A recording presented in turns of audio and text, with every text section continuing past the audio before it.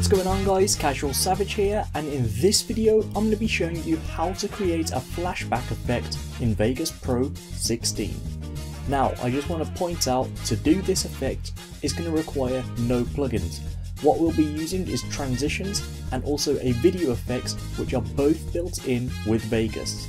Now just before we go any further, I do want to give a shout out to cars.com. I'll be using their video of the 2019 Lamborghini Urus. Also a shout out to Jay Leno's Garage, as I'll be using his video of the 1986 Lamborghini. A link to the full videos will be in the description. So this is it. I have the videos laid out. I've picked up the best pieces that I think will go good for this. So of course we have the latest Lamborghini 2019 model right here.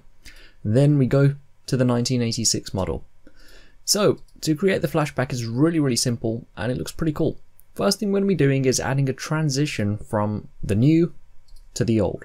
So what we're going to do is head over to transitions, and from here you're going to be looking for flash. So it's right here, and you can pick whichever flash you like.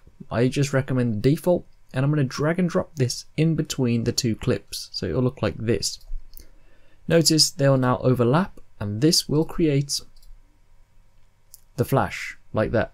Now you could literally use that as the flashback. However, if you want more visual looks onto the older video, of course to make it look a bit more old, one thing you can do, which is not 100% necessary, you can add your video black and white. So just drag and drop on the default. You can see you can make it go black and white. However, instead of doing that, you can desaturate the colors by maybe putting a 25% black and white, and you can see just make it look a bit older. Like that. So I'll keep that on.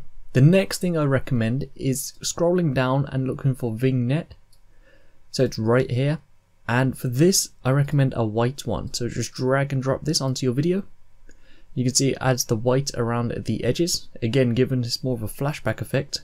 So then this is where you can control how strong this ring is, and it just gives it more of a dreamy scene where the white edges here. From there you can X out of it. And to be honest, that is done.